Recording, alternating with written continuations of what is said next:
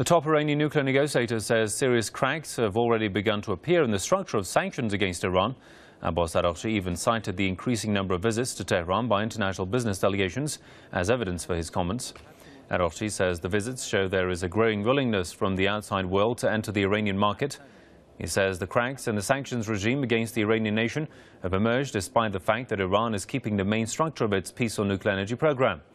Araqchi, who is Iran's deputy foreign minister, says Iran is not obliged under the Geneva deal with world powers to dismantle any part of its nuclear energy facilities.